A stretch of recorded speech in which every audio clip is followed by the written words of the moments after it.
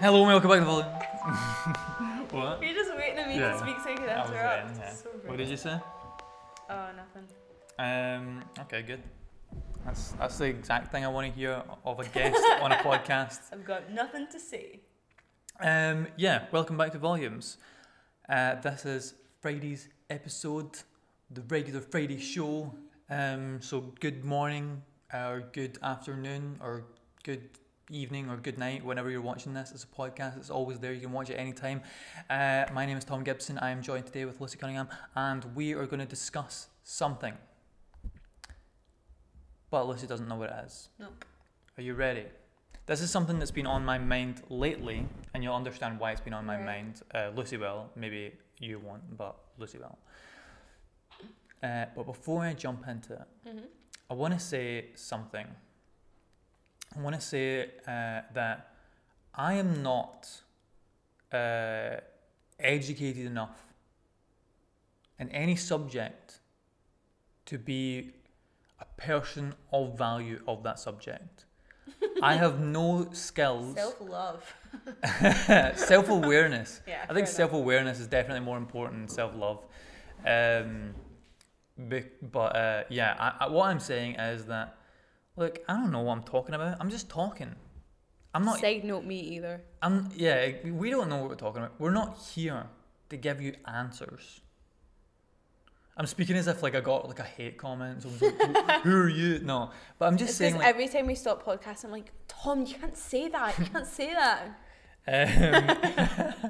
I just thought there, like, did I say that? I probably did say that. Yeah. So what I'm really saying is that I guess there's two different types of podcasts I want to do. There's like this one, which is just rambling and like talking and tangents and stuff. And I like these ones, and because it's just like, I don't know, it gets me thinking, and it hopefully gets, well, this is what I'm really hoping for. It gets the listener thinking. So I don't want you to go, oh, what, Tom believes that, or oh, Tom thinks I should believe this. What I'm really saying is, if I'm bringing something up, I want you to think about it. And even better, I want you to engage in it and message me and contact me and tell me what you think about it. Because that's what I want to do. I want to start conversations and I want to communicate. Tom, you can't say that. I want to communicate ideas. Stop looking at me like that. Like I'm not allowed to say that. Yeah, I hope I make that clear. And then there's the other type of podcast, which is guests, and I just want to hear them talk about stuff.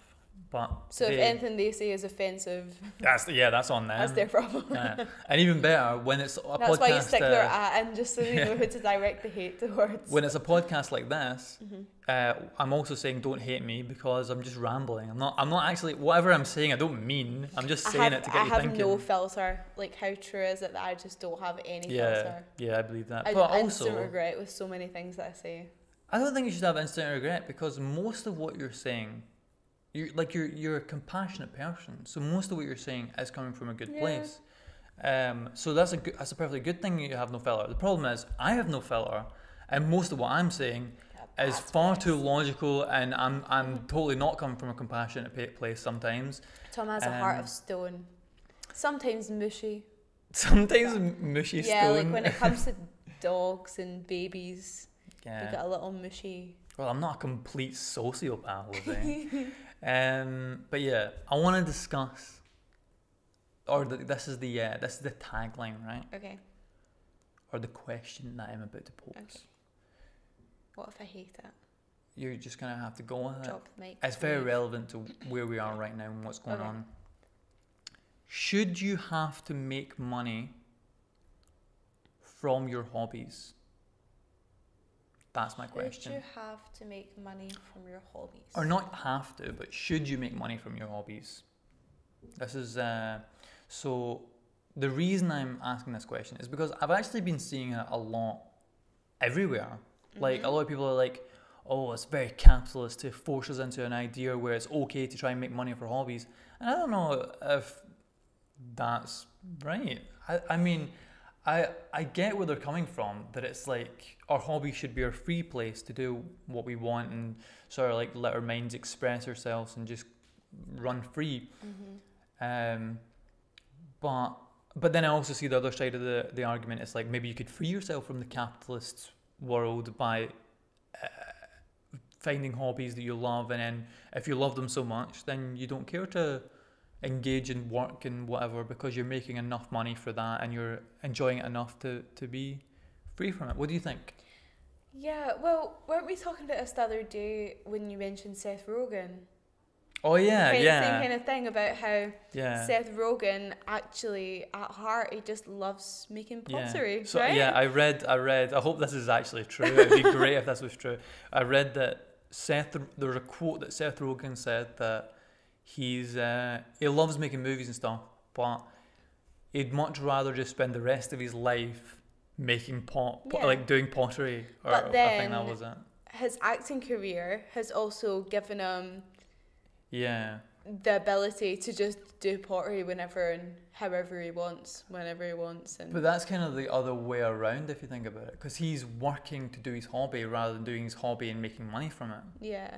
I guess Seth Rogen's kind of a poor example because he's living the dream anyway, you know.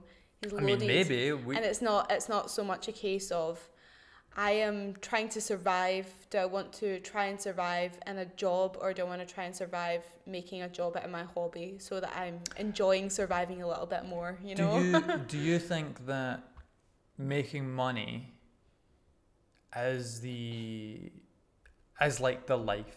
Like you're saying that like he's won because he's making money, lots of money. Well, yeah, that's part of it. I think probably for him because it buys him certain things. Like pottery. Like pottery. Like pot. Right. Greatest joke ever. Do you know what? I think we should finish up now. I think Seth Rogen needs to hear this now because that was so banging. He was using that in one of his movies. Yeah, maybe he's bad. I've forgotten what I was saying. Maybe he's a bad example. I mean, he's living the life in terms of like, he's clearly a happy guy. I mean, from what it seems like a happy guy. Yeah, he seems just very chill, and I'm sure he loves making movies. You know, it's a cool lifestyle. I guess it's hard to say that because we're not Seth Rogen, but yeah. I mean, from what we can see, he's living the life. You know, but yeah, it's very different from someone who's thinking, how am I gonna survive life? How am I going to keep up with making payments and things like that? Yeah. In which case, it is a very risky decision whether you want to continue in a job that's most definitely making you sad or pursuing your hobby, which is definitely going to be a big risk, you know. Most creative hobbies are a big risk. Yeah, interesting question though. Thank you. I'll let you think about it a bit more. And I'll say I'll give my sort of opinion on it. But to give some context, I have this philosophy. I don't know if I read it somewhere or whatever, but it's always stuck in the back of my mind whenever I'm doing literally anything. And it's that, I mean, I've told you this before, but I'll just reiterate that I believe, I guess it's sort of nihilist to believe this, but also it's not an active nihilist thing. It's like just a sort of like a philosophy without practice. Okay. But that life is just finding things to distract yourself from life.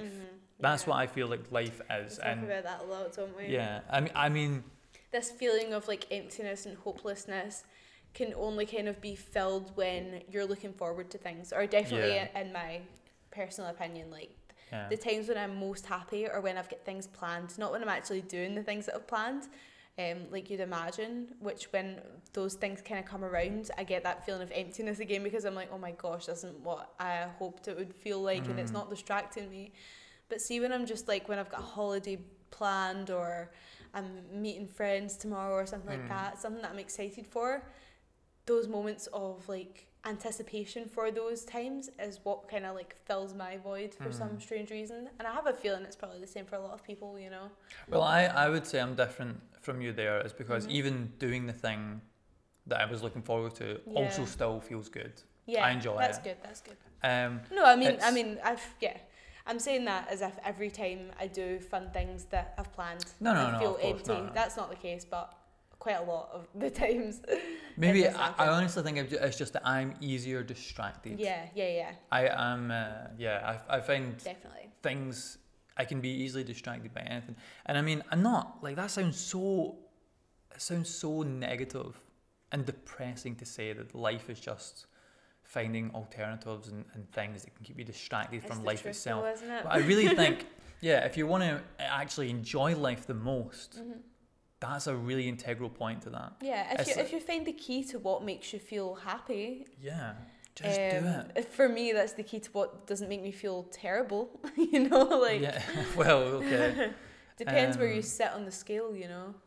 So I think there's like some things that every person should like. I'm not saying everyone should just pure indulge themselves with like books and philosophy and like thought and contemplation, but I think there's like a handful of things that you could just learn, just like learn the quote of, and you could better your life by keeping those things on demand. Like the idea that life is just finding things to do to distract yourself from life. Like whenever you do things from then on, knowing that might help in your decision making, because you're like, well, why not? Yeah. Do you know what I mean? Why not? Because what am I going to do? My alternative is I just sit and do nothing. Yeah. And that is like how you manifest the worst sort of situations, by doing nothing. And I mean like literally nothing, just like mindlessly scrolling through social media or something like that, when you could be engaging in just a little bit. Because everybody likes doing something more than doing nothing. Yeah. Like nobody experiences like good from doing nothing in a prolonged period of time.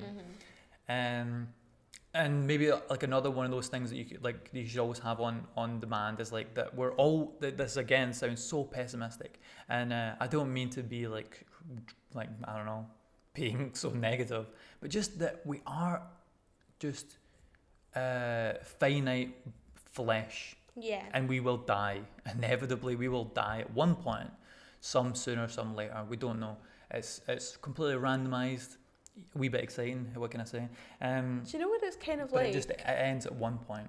And I feel like that's good to know, because that definitely influences decision making. Because as soon as you realise, I mean, not just realise as in you understand that sentence and you know what it means, but really like make to your core, understand in your psyche and your energy that you are gonna die, and everything is just gonna you like not die as in like everyone around you knows that you're dead, but you yourself know you're dead. Your energy is literally dispersed into everything, and you're just black forever, gone, nothing. That's it. What do you have to lose? There is no value in doing nothing anymore. When you know that everything will come to an end. You will do. I think you'll do everything. I like to say I'm just a yes man. Anything that people ask me, I'm like, yeah, why not? What have I got to lose? Yeah, you're bold. You know, I'm not bold at all. I'm absolutely not bold. I think that the reason I'm like this is purely because one of those two things. One, sometimes the other, and it just depends on the situation. Commonly used phrases, I'm gonna die anyway. I'm gonna die. I am gonna die anyway. They're gonna die You're anyway. gonna die. Who cares I'm gonna if die. they see what I'm wearing right now, you know? Yeah, exactly. Yeah. Sorry, going back to the idea that everything's a distraction and stuff, I just kind of thought of like a way to see it. Do you know, like, when, for me, being really unfit, do you know when you're like running, or I remember like running in school or doing a sport or something, and you'd be fine and you'd be moving, you'd be running along the race track or whatever, and it was only when you stopped that you realised how exhausted you were, or like if you went to have a break, you realised how exhausted you are. I remember playing basketball and you'd stop and I'd realise how hot and sweaty and knackered I really was, but while I was moving it wasn't so bad. But if you kept going for hours and hours and hours and hours, you would just eventually like combust, you know. It would be far too much, and when you eventually stopped it would just be way, way, way too much. That's kind of what it's like, how you're kind of... Oh, I've lost it.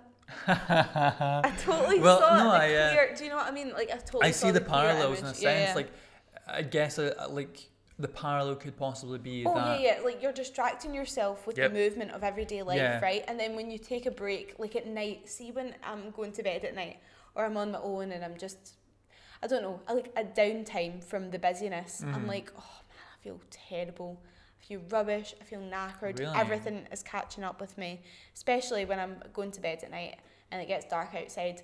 I just feel miserable, you know, and very philosophical and existential. Right. But if I'm busy constantly and I'm going for days and days and days and days, it's far too much for me. And then that low feels even lower. So I think what you need to do is you do need to have those breaks, you know. And for me, like those breaks, it's like a bit of a slump. But as long as you keep yourself distracted in little bouts, I feel like that's a good way to do it. Yeah. Also seems really pessimistic, but it was just the kind of way that I saw it in my own head. No, I it's similar to that idea. Like, if you're having fun, time flies. Yeah. If you're distracted by something, time goes fast. Yeah. That's why this is, I guess, why I'm posing the question of, should you make money from your hobbies? Because you have a job so that you can be alive. So you can get food that keeps you alive, and so you can have a roof over your head when you go to sleep and all that kind of stuff. But also so you can fund your hobbies for a lot of people. Here's another way to see that exactly through sport. Imagine, so for me, I loved basketball and dancing and things like that were actually fun. But then running, all running was a reminder that I was exercising. So in a way, when I was running, I would be constantly tired and feeling miserable because I was like, this sucks. But then if I was dancing, I could dance for hours and not get tired, right? So working in an office or something you don't really enjoy doing, it's a constant reminder that you're living and surviving, and this is reality and this sucks. But if you were living doing your hobby, like dancing, you'd be distracted. It's like you're distracted. Paying attention to the clock. And then when you rest, like, might feel a bit rubbish, but it's not as bad as your rest from running, is it? You know? So it's like, you're still on this, like, not on the same path, but you're still making money from these things, but are you doing it in a way that it's something that you hate and everything is a reminder and nothing's a distraction? You know? You can't be distracted by something you hate. And I mean, not just to spend all this time just constantly clarifying that like covering our own backs, but that's a good example because I actually enjoy running, so it doesn't bother me. I'm not paying attention to the fact I'm running. If anything, it helps me clear my mind and let my thoughts run differently. And obviously, you don't like running, but then that's a good example to say that. I mean, I don't like jobs. I don't want to sit in an office. I can't bear that. The thought of that just it makes me lose all meaning for life. Like I hate the thought of running. But some people love their job. Yep, exactly. I mean, I'm sure I'd find 100 jobs that I'd enjoy, 1,000 maybe.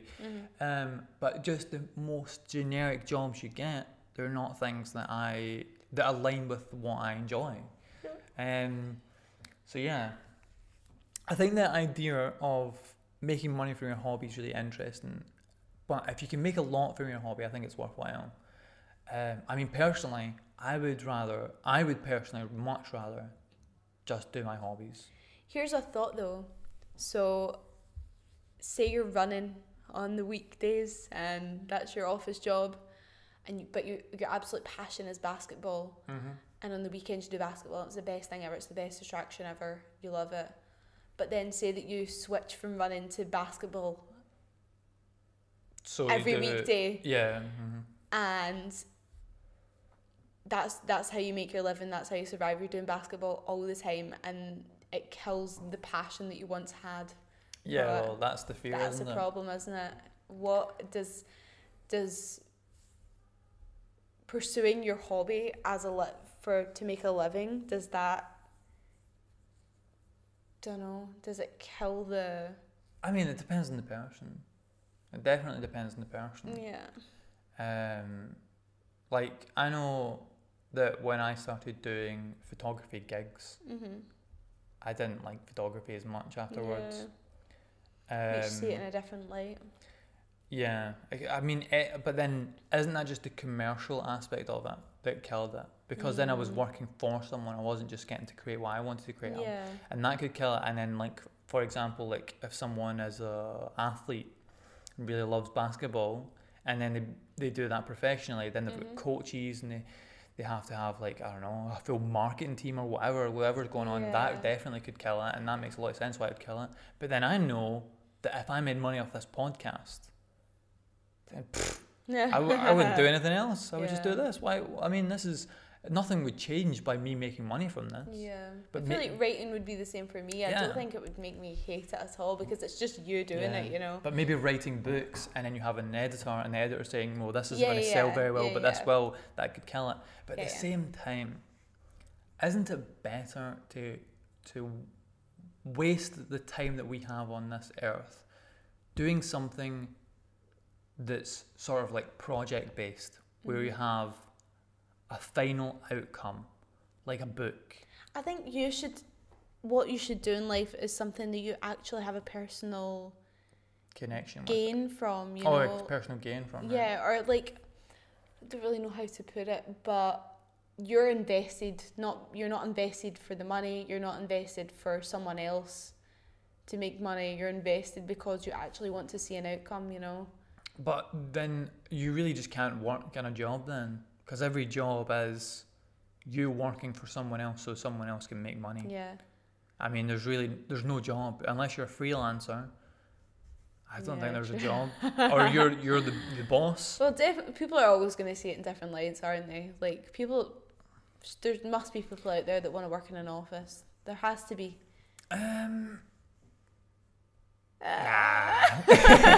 They just think they do. See, I feel like, I mean, maybe I'm wrong in saying this, but I feel like the jobs that look good in offices look good because of the perks, and the perks are there because they're there to make them look good. Yeah, exactly. Like, having the company's credit card so you can go out for dinner and all that kind of stuff. Mm-hmm. Those are just selling points. Mm-hmm. It's like signing a contract with the devil.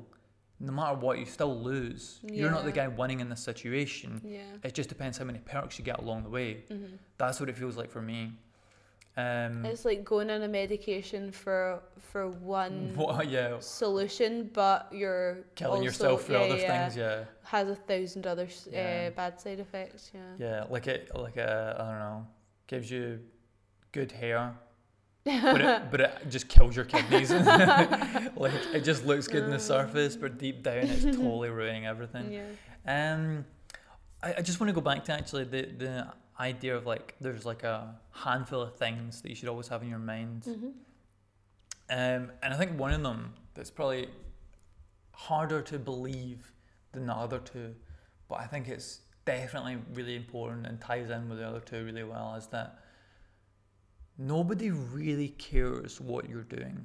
Mm-hmm. Like, nobody cares what's going on. And I mean, I'm not saying, again, that sounds pessimistic and negative and whatever, but I don't mean it in a bad light. There's a lot of people that do care and a lot of people that are engaged. But what I mean is, like, you could sit there and think, oh, I'm not going to do that. What will people think? That'll be embarrassing, or whatever. They don't care. They just do not care. Or if they do, what are the consequences of that? No, but I honestly don't think they will. They just don't. I mean, I've got a podcast. I'm just some guy that has a podcast. That's a bit weird.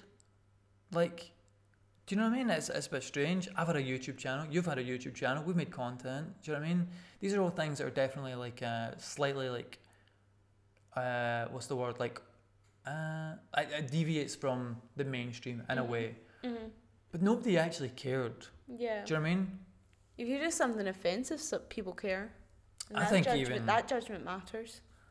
I think, because even at that, most people don't care. I mean, people have done horrific things in history, and nothing really changes. Honestly, I mean, hopefully I'm not inciting bad stuff here, but I really mean that if you want to go do something, hopefully go do something good, please. But if you want to go do something, you can just go do it, because nobody really cares what you're doing. And see, if you feel embarrassed, nobody cares. Nobody thinks what you're doing is embarrassing. Like, if you, like Lucy, name just something that you've witnessed that's embarrassing. Something of like someone else do. Yeah. Someone else do. Taking too long. People get really you're taking way too long. And making speeches in uni, and so do I. But that's probably why I pay attention to it. But I mean, even that you still had to No, because I wanted to say it without like being too specific about what occasion. Even at that, I don't think. Do you have specific people in mind? Yeah. Do you have specific people in mind? I think people that are maybe like slightly. I think people are judgy about things that they're self-conscious about amongst themselves, though. I've always said this, like, having acne when I was young, or well, I still do have acne, I notice it in other people. Not because I'm judging, I just notice it, you know? Right. And being really, really anxious about public speaking, I notice when other people get really nervous. Yeah, but do you care, though? That's my point. Do I care about what? Like... The other person's acne or the other person's everything. Nervousness. Yeah, everything. No. You notice all these things. Yeah. I'm not saying that we're oblivious to reality. All I'm saying is that we just don't care. Do you care? No, like, for example, I don't care, no. I had terrible eczema as a child, like so bad that I had to have my socks stitched to my t-shirts so I wouldn't scratch myself because I would always be bleeding. My face was all cut up. I've got a big scar down my face from scratching. It's very cute. Thanks, making me blush, making my scar blush. But like, so even now, like, I'll absolutely notice people that have eczema at any age. I'll just notice it, and or bad eczema. I remember even being when I was like a few years back, I saw like a kid that also had like a really young kid. Now I was maybe like 20. No, must have been like 19. Mm-hmm. And I saw a kid and he had socks stitched to his jumper, and I was like, oh man, I know what that kid's going through. But I remember being with the people I was around and they didn't even notice it, like, because it's not something that they ever experienced. It's not something they had any like. Yeah. They don't pay. I guess that's subconscious attention to it, and I didn't care. Yeah. Does that make sense? Yeah, yeah. I didn't care. I didn't go up to the kid, ask him, man, how you handling that. I didn't, do you know what I mean? I didn't acknowledge it really. I didn't bring attention to it in any sense. And what does it matter if it's something you remember? What actually does that matter? It doesn't. I feel like the only situation in which these things matter really is when there's someone that's like a weirdo because they're being a bully about stuff. Oh, and people that bully, they've got bigger issues to deal with than other people's insecurities, you know? They've got... Bullies are a weird one, man. Yeah. Like...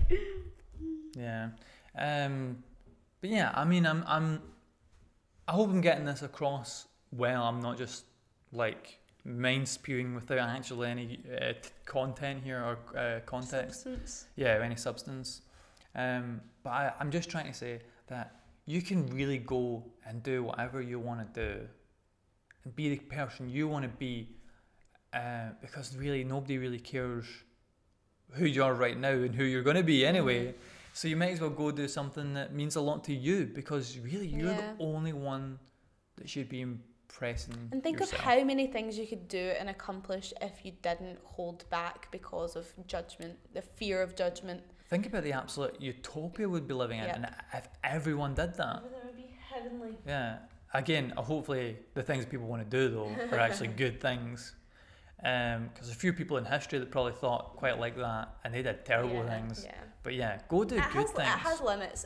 We mean things that are just like, go embarrassing. That's embarrassing. Yeah, that's embarrassing. Not things that are morally bad. I mean, there's definitely a difference between things that are, I have a passion to do this thing, and I have a desire to I have a passion to do this thing, but I'm embarrassed what people might think. Yeah. Like, not, I want to kill a cat, but I'm scared that I get imprisoned.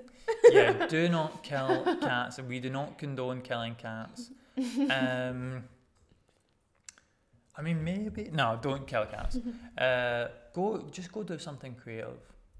I demand you of it. Unless you're not into creative stuff, and go do some sums. Go invent something. I mean... that's creative. Yeah, invent something. I mean, even sums you could say is creative.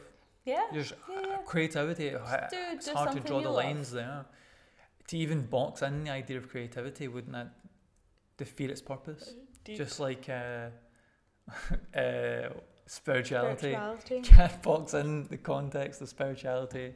It is an ever-flowing thing. Shout out to the previous episode. But yeah, I think that the answer to the question that is posed is impossible to answer. Can't answer that because it really depends on the person. But it's an interesting one to think about. If you have a hobby and you think, I'm pretty damn good at that, and you enjoy it, why not make money from it though? Unless it's killing the hobby, why not make money from it? I think so many people see their hobbies as something that they simply cannot pursue. Like, what were you watching earlier? I think it was probably a TikTok, and it was a guy saying like he just used to make artwork for fun, and then one day he just decided to start taking himself seriously, and he just does it for a living, and like all he had to do was believe in himself. As cheesy as it sounds, he just believed in himself, and he went out and he did it, and he didn't care what people thought. I hate that cliches are hated. Cliches are cliches because they're consistent. Yeah, they turn up a lot because they work in time. They're true. Exactly. I mean, how many people in history just didn't take that leap? How many great people could we have had? Millions. I bet millions that just didn't go and do it. Yeah. I mean, there's probably millions that didn't have the opportunity to do it and didn't have the circumstances weren't right. But I mean, there's so many that just everything was hitting right and just didn't believe in themselves. Some people in history they knew the secret, and the secret was just believe. Yeah, just believe. Just believe. Things happen when you believe. Just go do it. And again, it brings us back round to the that fundamental point you should always have in your mind, and it's that life is just finding distractions from life, and see if you end up not achieving it, you're going to die, and you're not going to have any time to complain about it because you were so distracted by trying to pursue it in the first place. It's not a sad thing to be distracted from life and death. That's all you need to do. You can have deep philosophical chats about it. Don't be scared of it. Just acknowledge that that's where the fun times come from. They stem from just being distracted, just not thinking about anything. Also, being a kid before you knew about the doom and gloom in the world, that's when we were truly happy, you know, because when we're kids, we're distracted all the time. Everything is new. Everything distracts us, and that's why we reminisce on it so much, because we were free back then, you know. So just free yourself, distract yourself. That's a good way of putting it.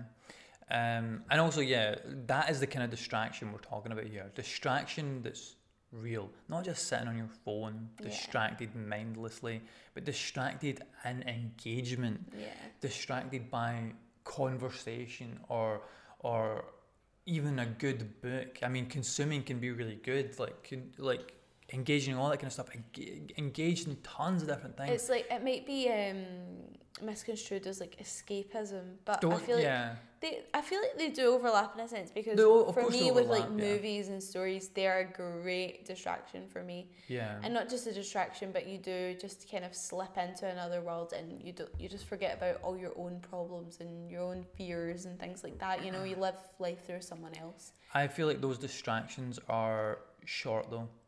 Yeah, they are.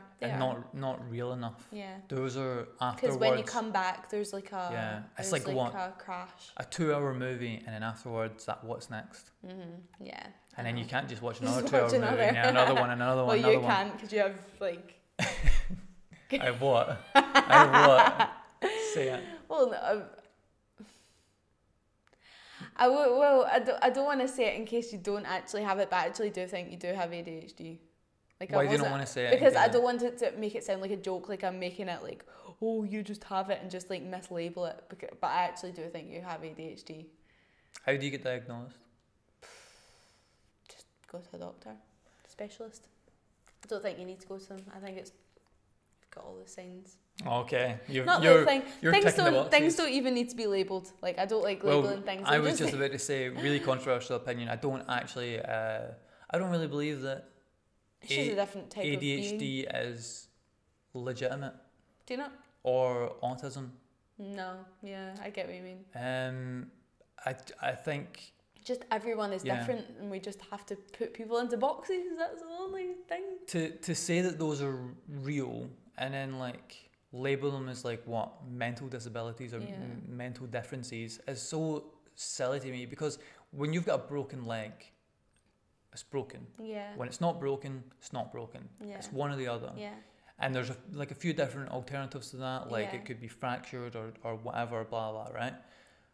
ADHD is such a spectrum that at one point it starts and at one point it's like the utmost it can be. It's like, therefore, everyone is lying on that scale. Therefore, it doesn't exist. If we're all that, it doesn't really exist, and there's no point even bringing it up in the first place. It's like, unless you add actual numerical value to it, like you're 85% ADHD, and then it's not even worthwhile, because what do we achieve by even discussing it? Imagine they started labelling people who weren't hyperactive and sat on their butts all day like me. They're called depressed. Well, yeah, but people that aren't depressed. But say there's someone that just has like an office job, right, and they're happy living that way, and they started labelling them something, saying that because they were different from people who were hyperactive and people who had autism and things like that, they started labelling them as something, but saying that it was a disorder. Right, so like... You know what I mean? Just like... Because at this point, what is the default? You know, because everyone's depressed, everyone has anxiety. The majority of people have mental health disorders or behavioural disorders. Or behavioural disorders. I'm only naming them what others have named them, you know. People are just... Everyone is different. So what even is default at this point? Who are the people that don't have these things, you know? Everyone has things these days, and who needs them? What good do they do other than helping people who are really struggling with deep problems, you know? Yeah. I mean, yeah. Unless you're really going through something. If your ADHD is making you ill and making your quality of life poor, ill or dangerous, that's a problem. Then we should label it. Yeah. Labeling would only help to treat it. Yeah, or exactly. to make your situation better, you know, rather than say treat like a disease. But no, you can until it's at that point. Then why do we need why do we refrain from saying treat like it is a disease? Because if it's making you ill or making you dangerous, it is a disease. Yeah. We would never say. We would never hold back from saying, oh, you need to treat your, I don't know, syphilis. You just say it. Yeah. You just say it. Do you know what I mean? Yeah. I think that the fact that we hold ourselves back is it's a discrimination. Yeah.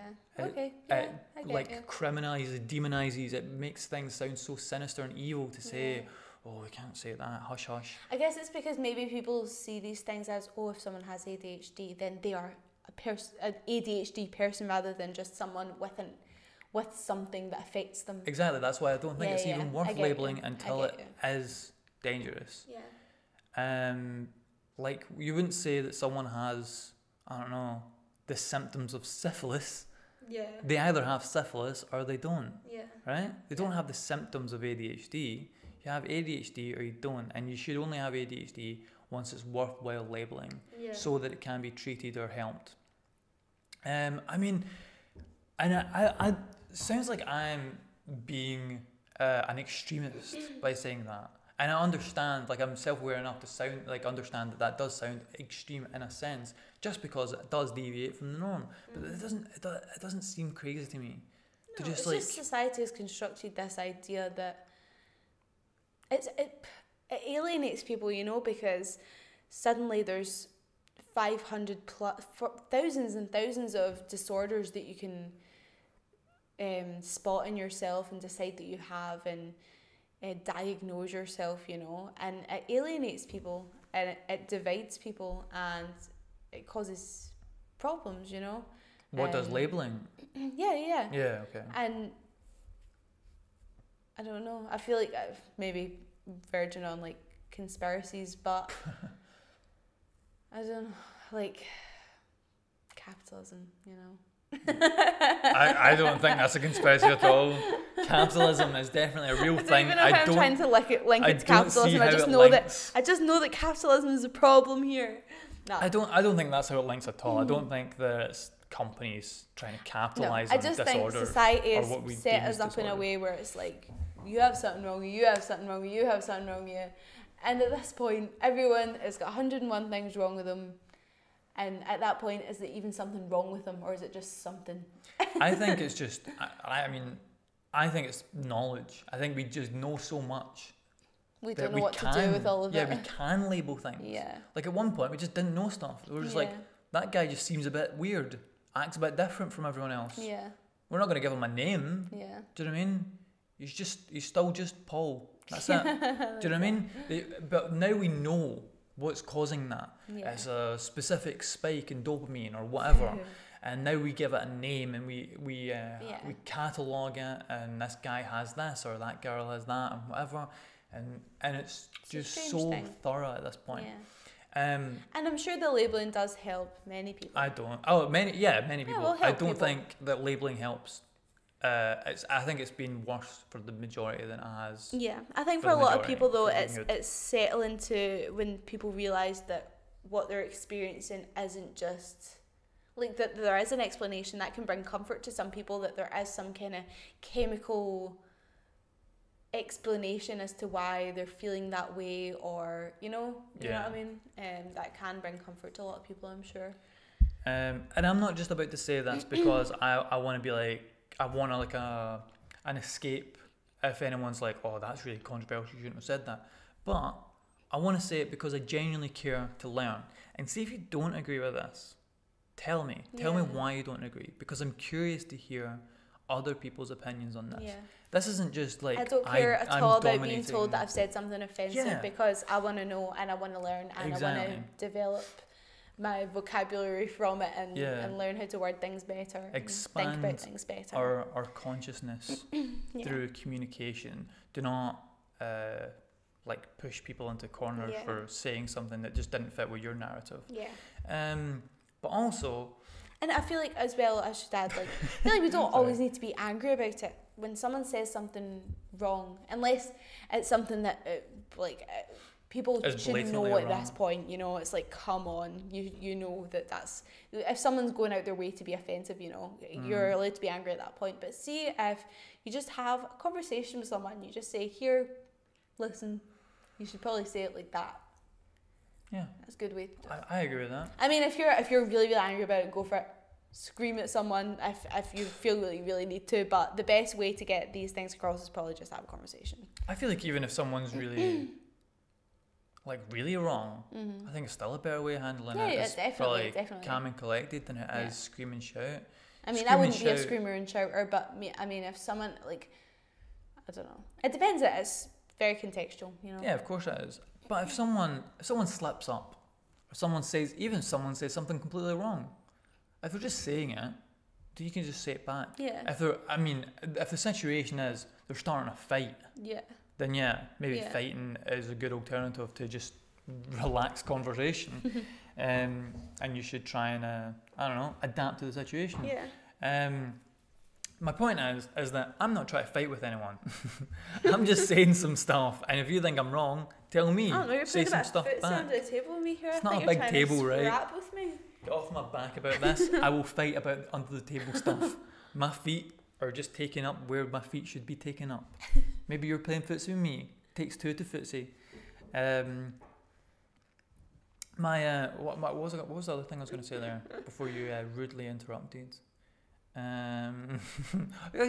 Like, I don't know when, but back in the day, I think maybe like pre-common era, a lot of people who would now be like, I don't know, like institutionalized, would be locked away. Yeah, do you know what I mean? Yeah, yeah. These people were like looked at as like prophets. Mm-hmm. They were treated really well because they thought this person is not seeing or is not bound to our physics, or is not bound to our logic, is not bound to our understanding of the world around us. They're thinking completely untethered, they're thinking freely.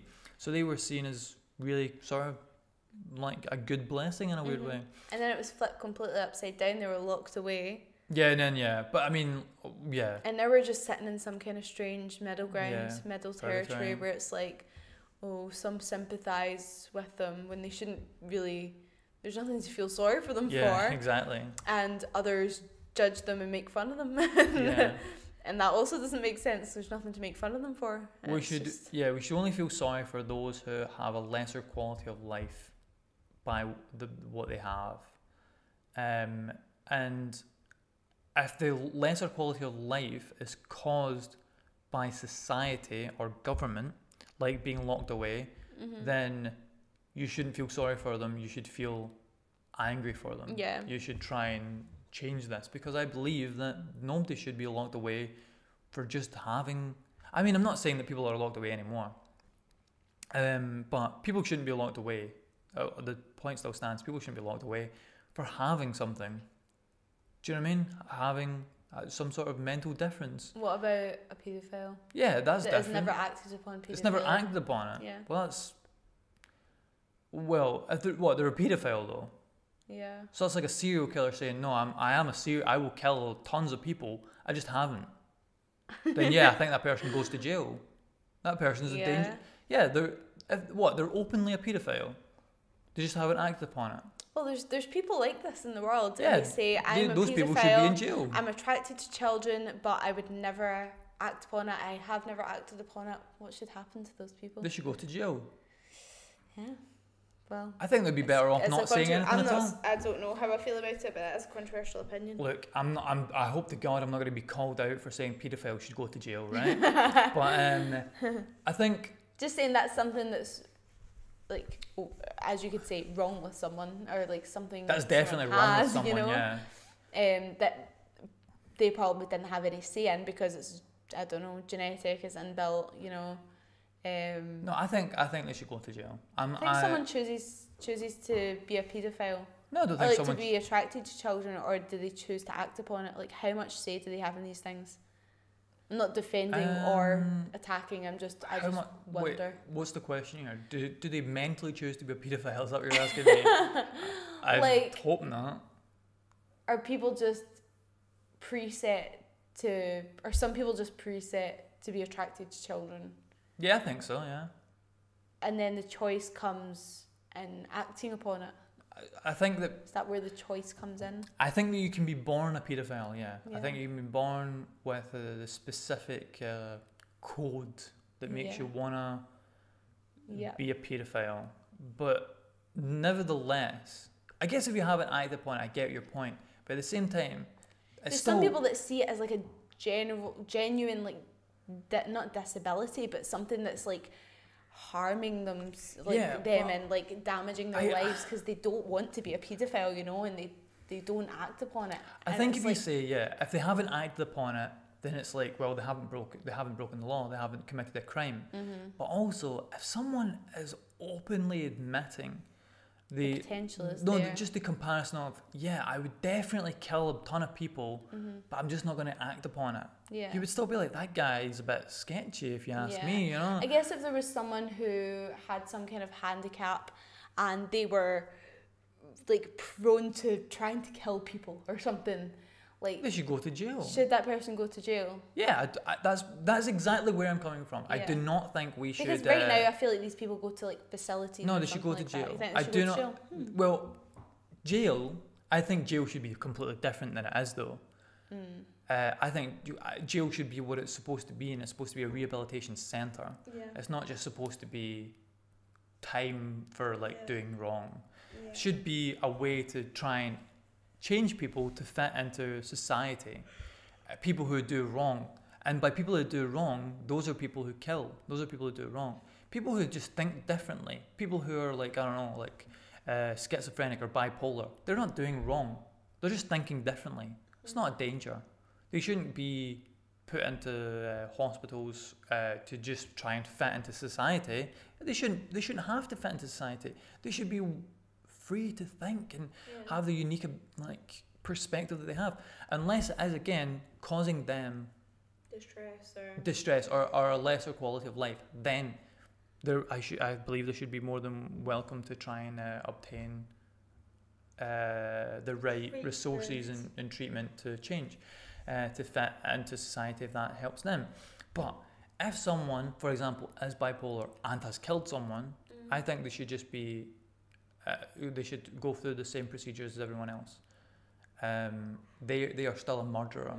It doesn't matter what the motive is. I think to be a murderer in the first place, you have to be, in most cases. Because you know what it's like, you can get deemed criminally insane, you know. Yeah, so yeah, I know. There is leniency for people like this.